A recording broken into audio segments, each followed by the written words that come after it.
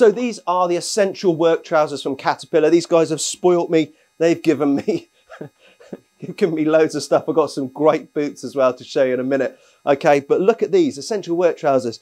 Black and grey, two-tone. I love the two-tone. I love the fit. Look how slim they are. Not too slim that you're not going to be able to get your leg up on a bit of scaffolding, but they are tapered as well. They've got a nice shape, and they're also this flexible fabric as well. So no problem at all there, getting your legs around.